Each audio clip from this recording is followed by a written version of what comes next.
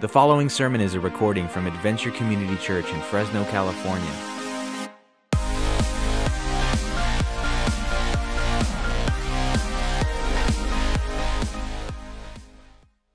All right, good evening, Adventure Church. It's so good to be with you. I want you to high five three people and tell them it's good to see them. Go ahead. Tell them it's good to see you. It's good to see you. Yeah. If you don't know the person you just high five, go ahead and get some information. Hey, this is who I am. Yeah, it's good to be here. So good to see everybody. If you wouldn't mind, go ahead and open your Bibles. I'm going to make this real easy, or pull out your smartphone. You're going to open your Bible or pull out your smartphone, and you're going to go to Revelation 19. Revelation is the easiest book in the Bible to find outside of Genesis. Why is Revelation so easy to find? Because it's the last book in the Bible. So you cannot go wrong. And then you're going to open up to the book of Isaiah. The book of Isaiah. Now that one might be a little bit harder, but let me give you a secret. Isaiah is pretty much in the middle of your Bible. Okay, so if you go Psalms, Proverbs, I believe it's Jeremiah, Isaiah, something like that. Or Ecclesiastes, yes. And then Song of Solomon, then Isaiah, and then Jeremiah. But you want to go to Isaiah and Revelation. Isaiah and Revelation. I want to talk to you about the two B words that are used when we talk about the people of God. Now, I know some of you already were like, did he just say that? Yes, I did. Now, when we talk about the church, by the way, even though you see it in your English translated Bibles, if you translate the word church correctly from the Greek, it is not church, it is gathering or groups of people. Church is actually a German word that, as the Bible was being translated, got thrown in there. So there's your Greek lesson for today, okay? So here's the deal. But when we talk about the people of God, there are two descriptive words. There are two descriptive words that are used. The first one is, you are the bride of Christ. You are the bride of Christ. The second one is, you are the body of Christ. Did you notice both of those started with the B, correct? The two B words. Go ahead and look at your neighbor and tell him, see, two B words. Go ahead and tell him. Yeah. How many of you know you need Jesus after tonight, huh? Like, you saw where your minds went. Okay, so it's the body and the bride of Christ. Now, here's the deal. We are going to talk about the body of Christ, but we're not going to do it tonight. We're not going to do it tonight because there's a lot there.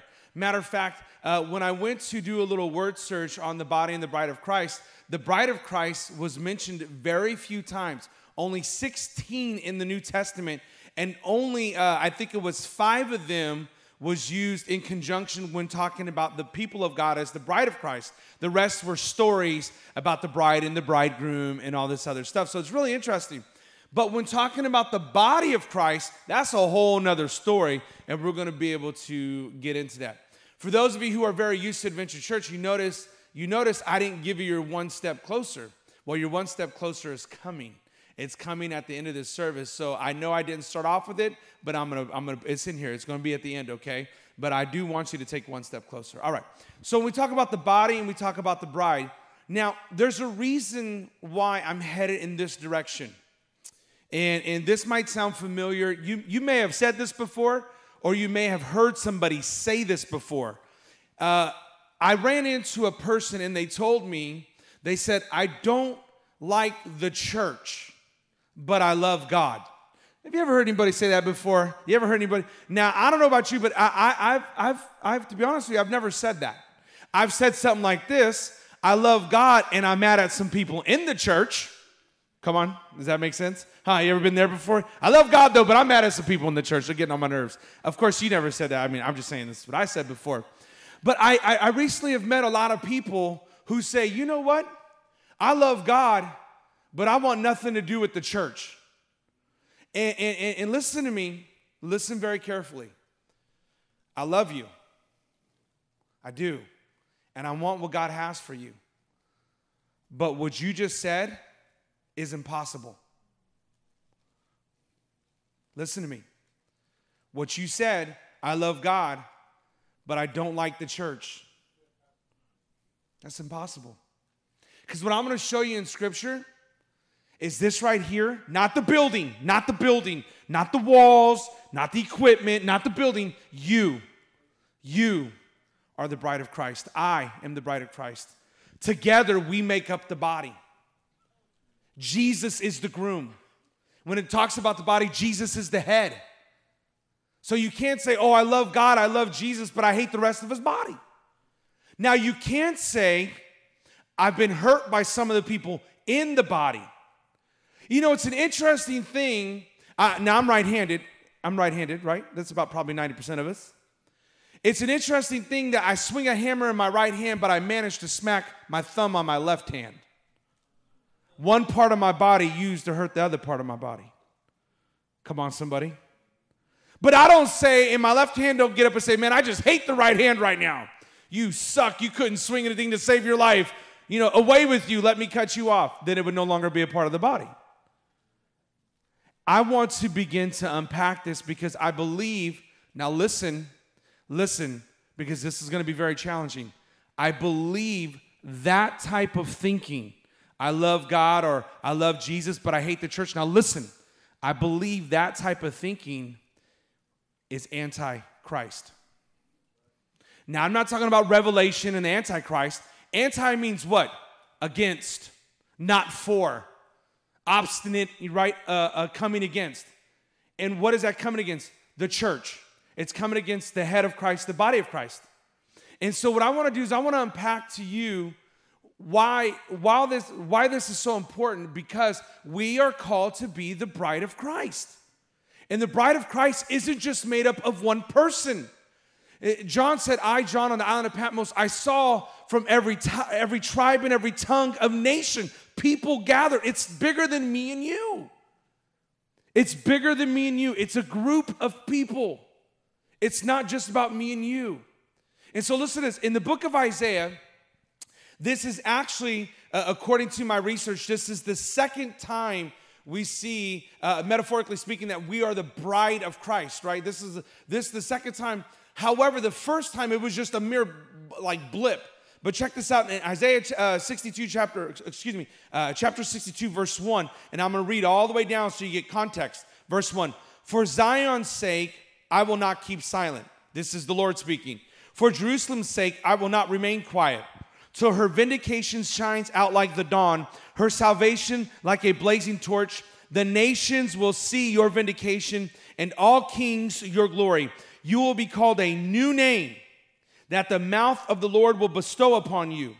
You will be a crown of splendor in the Lord's hand, a royal diadem in the hand of your God. Do you get the picture here? Isn't this encouraging? He is saying, you're going to be it. I mean, we're going to roll out the red carpet. I got plans for you. Check this out.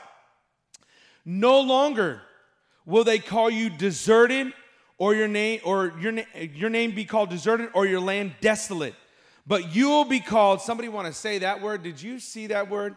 I had to look that word up like 7 different ways and 7 different times. But the word is actually Hepzibah. That's the word. And that land simply, that word simply means this: I delight in her. I delight in her. Now check this out. And this is what he says. And your land will be called Beulah, which means married. You will now be married unto the Lord. Check this out. As a young man marries a young woman, as a bridegroom rejoices over his bride, so will your God rejoice over you. Rejoice over you. Head on over to the book of Revelation. The book of Revelation, chapter 19. Here we go again. So from Isaiah to Revelation 19, verse 6. Then I heard what sounded like a great multitude, like the roar of a rushing waters, and like loud peals of thunder, shouting, Hallelujah, for our Lord God Almighty reigns. Let us rejoice and be glad and give him glory. For the wedding of the Lamb has come, and as his bride has made herself ready, fine linen, bright and clean, was given for her to wear. Fine linen stands for the righteous acts of God's holy people. God's holy people. Then the angel said to me, write this, blessed are those who are invited to the wedding supper of the Lamb. And he added, these are the true words of God. Let's pray. Father, we thank you for your word. We thank you for what you're about to share with us and shine the light on for us. Father God, I pray I speak not as a man, but as an oracle of you. In Jesus' name, amen. So he talks about us being a part of the bride. Talks about us being part of the bride. And the first note that I want you to take is that's a covenant of marriage. We are married to Christ. We are in covenant relationship with Christ. That's an exclusive relationship. And all throughout the Bible, if you begin to read, you're going to see that that's all Christ ever wanted. That's all God ever wanted, was for you to be his people and him to be your God. But we, as the people of God, kept selling ourselves out. We kept selling ourselves to the highest bidder, to the lowest bidder. And so what happens is we began to cheat on the Lord. And so in the New Testament, he comes along and he says, listen, I'm going to pay a price for you. I'm going to enter into this covenant of marriage with you, and I want you to know that this is all in for me. I want you to do something. Go to the book of Ephesians, if you wouldn't mind. Go down on your smartphone or pick up a Bible. Ephesians chapter 5. It's pretty much right there in 2/3 of the way into the New Testament. Ephesians chapter 5. But this is what I want you to do. While you're getting there, I want you, and some of you can write this down, I want you to write down the expectations of your bride, or the expectations of your spouse. I want you to write those down. What do you expect your spouse to do? And it may start off with, well, I expect my husband to be a hardworking man and bring home the bacon. And then, wives, you might say, well, I expect my husbands to not only bring home the bacon, but also do dishes and vacuum. Come on, somebody. And so husbands may say, I expect my wife to pack my lunch in the morning before I go to work. I expect a hot meal when I come home and it's got to be on the table. I expect my clothes ironed, okay? Amen. So whatever it is, I want you to go ahead and start posting, post a little something in your head, or write it into your phone, or go ahead and make you a little list. Go ahead, make a little list of what you're expecting. Believe it or not, while you're writing that list, the truth is we all have a list. I know when I got married, and I'm not, my wife and I, we're going to celebrate 20 years tomorrow of marriage. Yeah, 20 years. Woo! That's what happens when you get married in junior high. That's what I'm talking about. So it's funny is, wasn't it in Arkansas? I don't know. So what's funny is when I got married, I didn't know my wife thought I should be a plumber. And I should know how to fix a sink and a toilet and, all that. But she convinced me that I could do it. And this is before y'all had YouTube, okay? So, you had to go get you a book and had to read up on it. But my wife used to say this all the time. If something would happen in the house, she goes, baby, you can fix it, can't you? And I didn't know I signed up, and here it is, to be a carpenter, to be a plumber, to be an electrician, to be a mechanic, right? I'm not no mechanic, man. I mean, this is not working. And so we all have these expectations. And it's funny is no matter what you say, no matter what you think, you have an expectation. I had an expectation that my wife would cook like my mom. And she's laughing right now. She thinks that she knows. I had that expectation, you don't know how to cook. You don't know how to cook? You don't know how to make beans? You can't make some Spanish rice? I mean, this is it. What am I doing? And we had this expectation as well as hold on, you don't clean like my mom cleans. And you got to understand, my mom likes lines in the carpet. Come on, somebody. You know what I mean? And my mom used to come in after I made my bed, and she'll remake my bed. Hello. Could you tell that? You see where this is going? How many of this been a long 20 years? Come on. But we all got expectations. So think about your list, or look at the list that you wrote down.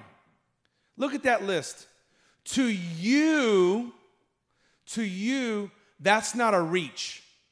That's not a far stretch to you.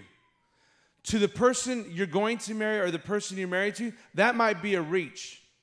But can I ask you this question? Look at your list and what you're expecting. Could Christ expect the same thing from you? Could he expect the same thing from you? Some of you in here, whether you admitted it or not, whether you would admit this or not, you don't like when other people are late. But you're okay if you're late. Yesterday, I was going to the post office, and I was 2 cars behind being able to drop the mail into the mail slot. And this elderly lady was really struggling to get her mail in. And I could tell, so she puts her car in park, and I'm like, man, I'm not in that much of a rush. I felt bad. And like, it's a bad day when you got to open up your car door and you got to get out and put it in the drive-through slot. You're just not doing well. And there's an elderly gentleman behind me getting livid. And I could see him in my little side mirror, and he starts honking at me. And he starts giving me, well, I can't show you the hand gestures, but y'all figure it out. He wasn't landing planes, ladies and gentlemen. He told me to go fly one, though. And so, that was funny. And so he's honking, and then finally he pokes his head out, and he could tell it's the lady in front. And now he is laying into his horn. Just laying into it. And I felt bad because the elderly lady, she was really struggling to get back into her car now. Bless her heart, it was really a struggle. And I thought it was interesting, and I said to myself, here's a guy completely impatient for a woman in front of him, but I noticed him trying to get out and make a right back into the lane. You're only supposed to make a right, but he was going to make a left, okay? And so he was holding up everybody else, and everybody else was getting upset. And he was upset that they were getting upset with him, like, hey, can't y'all wait for me? And it's funny is, listen to me, we're so quick to want to receive grace, but we're so slow in dispensing it. We're so quick to have our own list of do's and don'ts, but yet we hold others to a standard we don't even hold ourselves to. Go ahead and look at your neighbor and say, we're okay. Tell them we're okay. We're okay. I just started meddling right now, but we're okay. We're okay. You're going to be all right. So we have this list. And this is what I want to do for you. Holding your finger in Ephesians 5, right? Holding your fingers in Ephesians 5. Can I share this with you? A covenant of marriage, I believe, has at least these 3 pillars, at least. And I want you to write these down. They're not going to be up on the PowerPoint because I want you to write this down. And I'm going to say them over and over again. You're going to get it. There's at least 3 pillars, and at least 3. And I'm going to give you the 3 that we have defined our marriage off of. And here it is. If we're going to be the bride of Christ, then we have to know these 3 pillars. Love. That was simple, right? That was simple, love. That's like elementary. But there's also acceptance and forgiveness. Love, acceptance, forgiveness. And when I was doing my study, I just got a visual of an equal sign, right? So love, acceptance, forgiveness equals, right, grace. This all equals grace. A lot of times when I do premarital counseling and I get ready for the big day of the wedding, everybody always talks about, you got to choose the right partner, you got to choose the right partner, you got to choose the right partner. But the truth is, you need to grow into being the right partner. Because what you need at 20 is not what you need at 40. Come on, somebody. Come on. We got married at 20. And what she needed at 20, she would not put up with the 20-year-old Anthony right now. And she shouldn't have to. Why are you shaking your head? I see you. At the corner of my eye, I see you shaking your head. All right. But it's the truth. And trust me, the 20-year-old Anthony is not going to be able to take care of her like the 60-year-old Anthony can when we're both 60. Do you see where I'm going with this? And so I've got to stress this, that we entered into this covenant together called marriage, and we are the bride of Christ. And so Paul in Ephesians 5, and we're going to get to this in just a second. Paul in Ephesians 5, he stresses about marriage. And right in the middle of going on what would almost just be like a soapbox experience, he says, and I'm talking about Christ and the church. In other words, he's saying, I'm talking about Christ and the people of God. And I want to show that to you. Go to Ephesians chapter 5. Go to Ephesians chapter 5. And just why not? Let's start off at verse 21. It says, submit to one another out of the reverence for Christ. Wives, submit to yourselves to your own husbands, as you do unto the Lord. For the husband is the head of the wife, as Christ is the head of the church, his body, for which he is the Savior. Now, as the church submits to who? As the church submits to Christ. Now, see, the problem here is when we say church, y'all just look at me and you look at the building. But the truth is, if I was reading this correctly, this is what it would say. And you, and in that you is me. So as us, we should submit to Christ. You, me, us. The sum total of the whole, us. And so right there, he's making a strong correlation like, are you submitting to Christ? And I love how he says, husbands, as you would expect your wife to submit to you, are you that submitted to Jesus the Christ?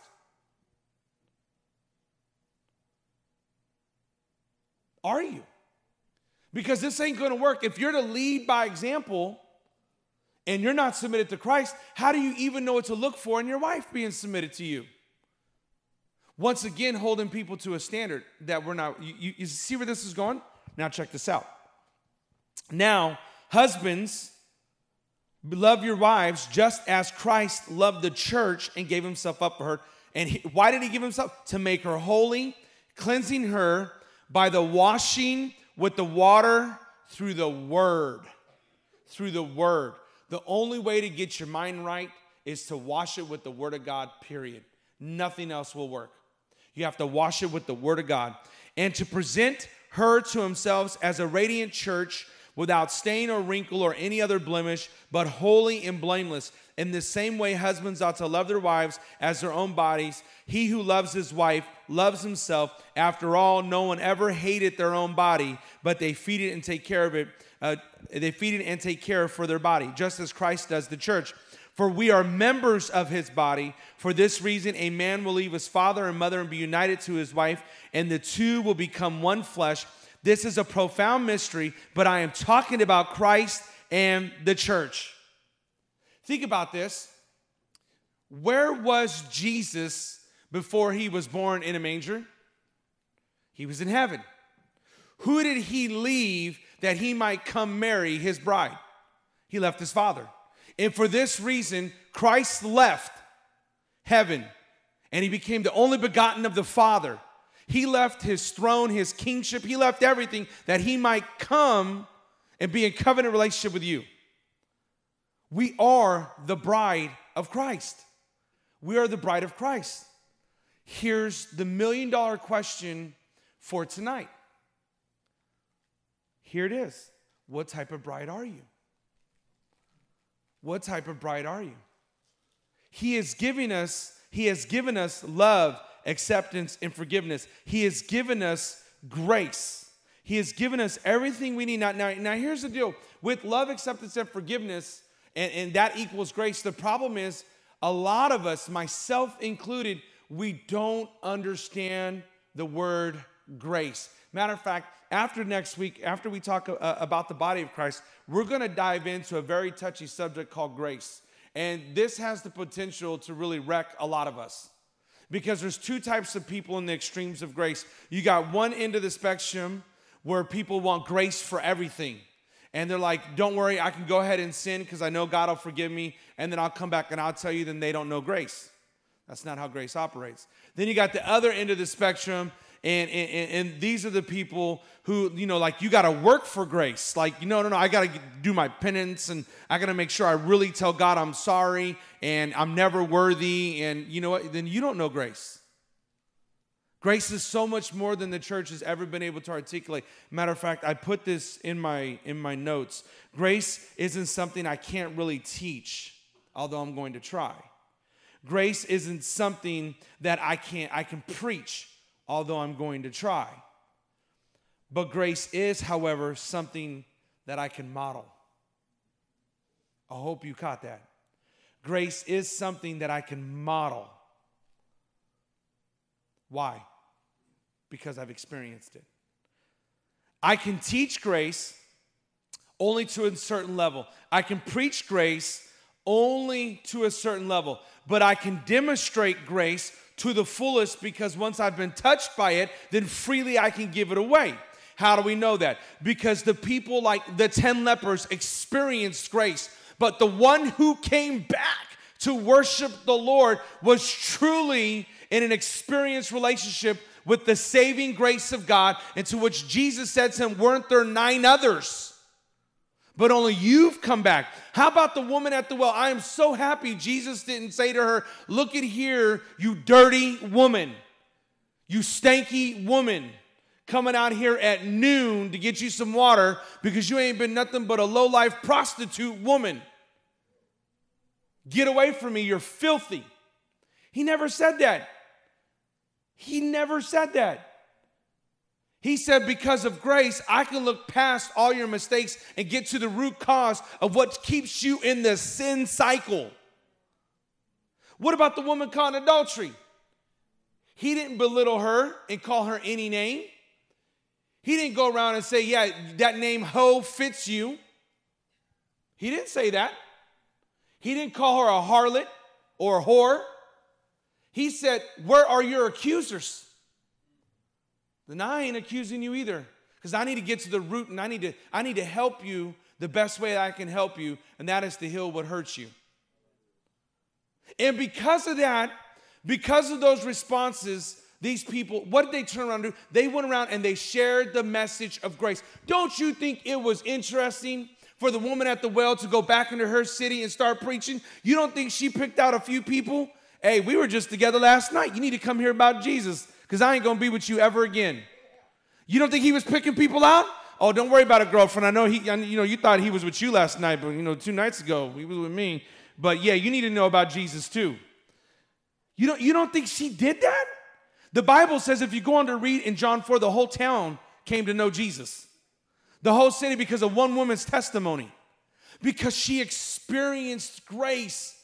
Go back and look at the message. Jesus didn't bring up grace once, because it must be demonstrated. And he demonstrates it to us, his bride. Because who more would need grace? You need so much grace in a covenant relationship of marriage. You need so much grace. Jesus is perfect. It's us that are making mistakes. We need the grace. And the grace was given to the thief on the cross. The grace was given to Peter as he denied Christ in a critical hour. Grace was given to John, who did not show back up at the empty tomb. Grace was given to Thomas when he said, Lord, unless I put my fingers through your wrist and through your ribs, I ain't believing nothing. Grace has been dispensed this whole time for us, that we might continue to remain in the covenant of marriage with Christ the King, our bridegroom. This is it. But our experience is this. I don't know that we've really experienced grace. I don't know. There are times, sometimes I feel like I just need to do a little bit better job of repenting for God to know that I'm sorry. And it goes like this: God, I'm sorry. No, like, I'm serious. I'm sorry. You know what I mean? They're sorry, then they're sorry. You ever done that? Huh? And then you find yourself saying stuff like this. Are you ready? I will never do that again. How many of you did it again? Right. It didn't work. It didn't work.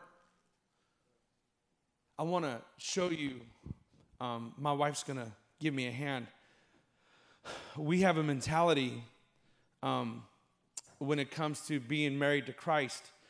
We have a mentality that is just a very defeated mentality. It's a mentality that when we look up there, we wonder how Christ, just right there is good, We wonder how Christ could love someone like us, how Christ could be married to someone like us, because the truth is, if you could picture, you can leave it down on the ground, that's fine, you can just put it right there. If you could picture the day of the wedding, we come with a lot of baggage. We come with baggage. I know for me, I came with lust and shame and loneliness. I know I came into the marriage very broken. And the truth is, on the day of my wedding, there's not even enough baggage here and luggage here to represent what I was coming to the altar with. I was so weighed down.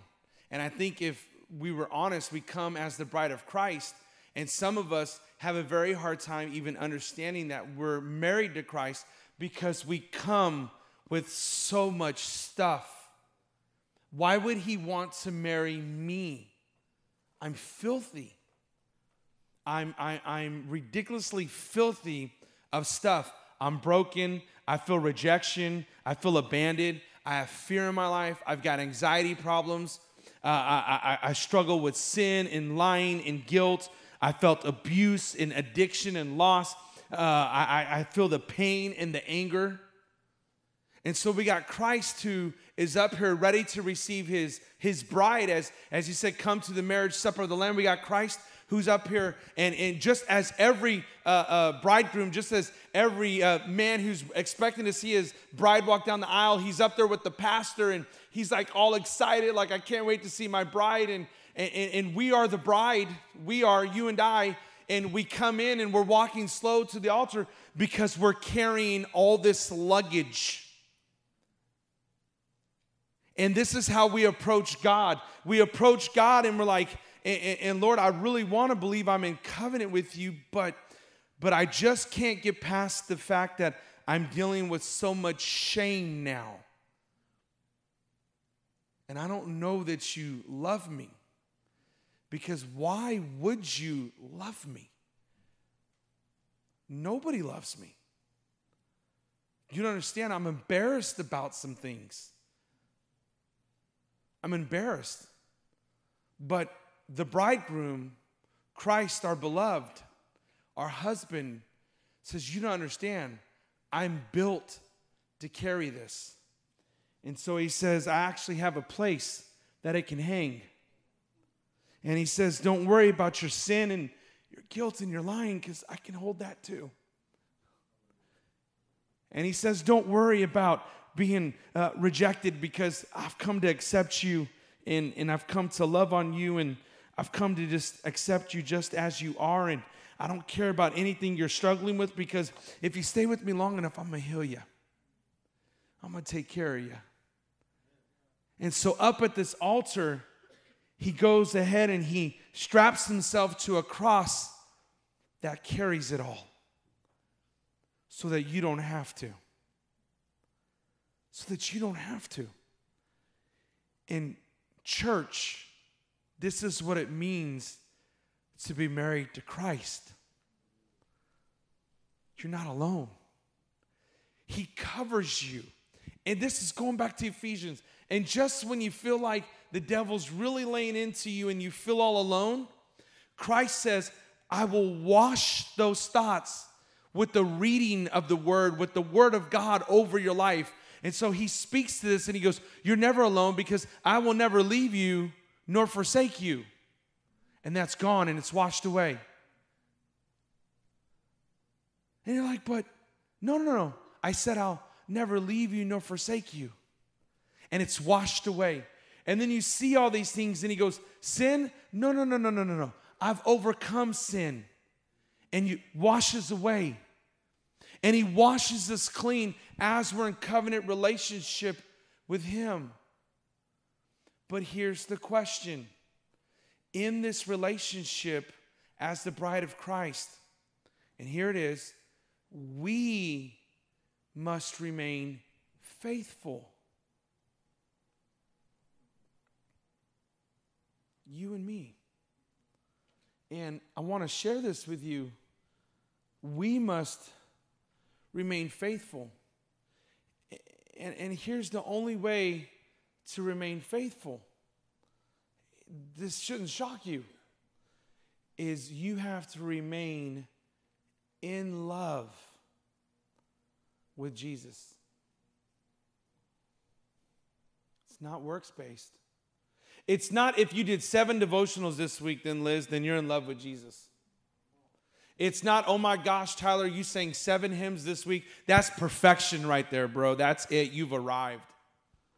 It's not works-based. It's not works-based. You know, you always see this in a good romantic movie. There's a moment in that movie where the young lady looks at the man and he doesn't really say anything and she just goes, I can tell you love me. It's in your eyes. Right? Am I right?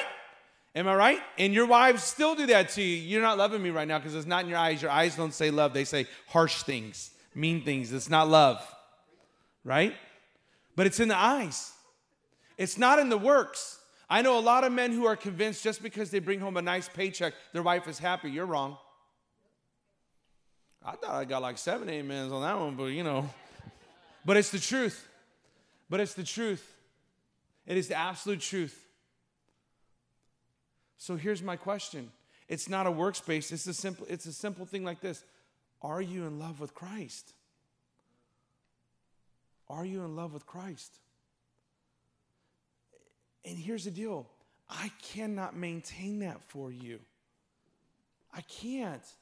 I mean, there's days I get up here and I wish I could preach like T.D. Jakes, and I figure, man, that would really help you to maintain your love with Jesus. Or if I could, if I could preach like Dr. David Jeremiah or Chuck Swindoll or somebody who's really big on the radio. And, and if I could do all that, then you guys would really love Jesus. No.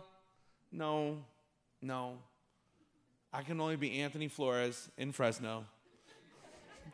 That's it. Adventure Church. Yes, thank you. And here's the truth. And I can't make you love him any more, any less. So listen to me. Listen to me. So the next time somebody says, oh, I love God, but I hate the church. No, because you are the church. Paul just said you can't hate yourself. You're it. You're the body of Christ. So what you're saying is you're hurt and you really hate yourself. Then let me introduce you to grace. Let me introduce you to grace. Because the same body that managed to hurt you is going to be the same body that manages to heal you. You don't think we've all been hurt in church? Oh yeah, we all got stories and scars. But you don't think I've been helped in church? We all got hope and healing. So here's what I want to say to you. Are you in love with Christ? I thought this was interesting. In the book of Jeremiah, chapter 2. Now, I'm pretty sure Jeremiah is right after Isaiah, if you're still in Isaiah. And if it's not, forgive me if there's like some little book in between, but it's right there. Jeremiah chapter 2. I want to read this to you. I don't know about you, but God speaks to me in several different ways. And if the worship team wants to come on up, because he actually spoke to me through a song, I was thinking about, are you in love with God? And I'm an 80s baby all the way. And just so you know, and the only thing I kept hearing in my head was, you lost that love and feeling.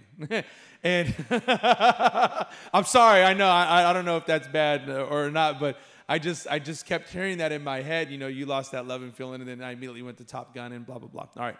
So anyway, so check this out. So I'm chuckling to myself because, the Lord speaks to me in these strange ways. And I know it's him because I know the progression of thought where I'm going with this. And so I put, are you in love with him? Some of us, we've lost that loving feeling. And here's why.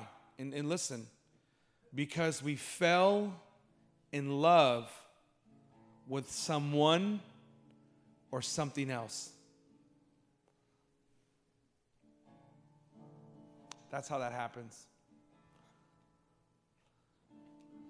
A man who's cheated on his wife never wakes up the next day with that woman right next to him and goes, whoa, how did you get here? That doesn't happen like that. Something had been dying a long time ago. And so we must sustain that. Well, how do you sustain that relationship with the Lord?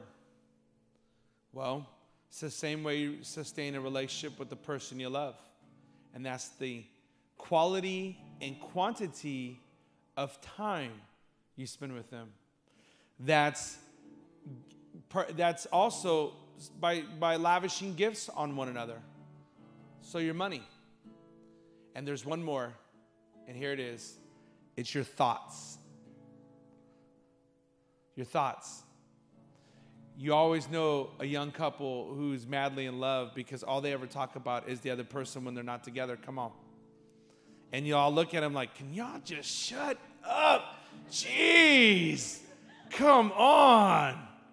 But in all actuality, it's kind of cute. It's like, all right, that's good. Jeremiah chapter 2. I want to read this to you. The word of the Lord came to me, and he said, go and proclaim in the hearing of Jerusalem. This is what the Lord says. Who's talking? God. I remember the devotion of your youth, how as a bride you loved me. You loved me. You followed me through the wilderness, through the land not shown to you. Israel was holy unto the Lord, the first fruits of the harvest. All who devoured were held guilty, and disaster overtook them, declares the Lord. And realistically, this is what I'm going to say to you. I'm going to break it down to you. He says this, I remember when we were so in love, you would go anywhere for me. I would say, hey, go give that guy $5. And you would just say, is that all, Lord? You just want me to give him 5? I'll give him 10 right now. Yeah, just 5. Hey, I want you to come away with me and spend an hour in prayer with me. I want to show you and tell you some things. You were so in love with me, I would say, hey, I just want you to quit your job because I got something else for you. And you just said, yes, Lord, I'll quit. I'll follow you anywhere. What he's saying is you would see my miracle hand in every aspect of your life, and you never questioned where I was leading you because you were so in love with me, like a bride who was chasing her husband around, just saying, I can't get enough of you. I just want to be in love with you. Matter of fact, what I'm here to declare to you, he says, is even when people would try to step up and try to steal my bride, I stepped in and said, you take one more step, Jack, and I'm going to knock you out. That's what he's saying. Because he said, you followed me out of the land of Egypt. He goes, I would roll up my sleeves and I would get to work. Ain't nobody taking my bride. She's mine. We were so in love. Hear the word of the Lord now, Jacob, you descendants of Israel, my bride. This is what the Lord says. What fault did you find in me? Where did I go wrong that you left me for somebody else? That you followed worthless idols and you became like them, worthless themselves. They did not ask, where is the Lord who brought us out of Egypt, who stood up to Pharaoh, who led you through a barren wilderness, who left you through barren deserts and creeks, and a land that was in utter darkness. He says, do you not remember that I brought you to a land of flowing with milk and honey? What did I do that you left me? Where did I go wrong?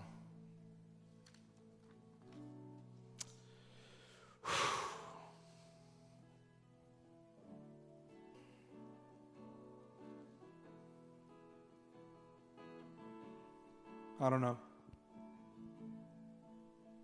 I don't know.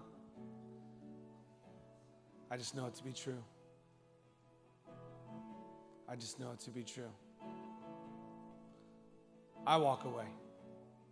It's not him. It's me. When I saw that in Jeremiah 2, I just put, that's me. He's done nothing but bless me. He's done nothing but led me to a land flowing with milk and honey. And listen, he's given me no reason to ever walk away. I chose to. But today, church, because of grace, I choose to walk back. And he's still there waiting, saying, I don't care who you've sold yourself to. I'll buy you back. I'll buy you back. And I don't care if they're asking for twice as much, I'll pay it. I'll buy you back because you're my beloved. You're my beloved. I want to be bought back. I want to get rid of those things because he just bids me to come and he welcomes me, but it's me. I tell him I'm not good enough. And he says, no, there's love, acceptance, and forgiveness. He bids us to come because he's a good, good father. Close your eyes with me.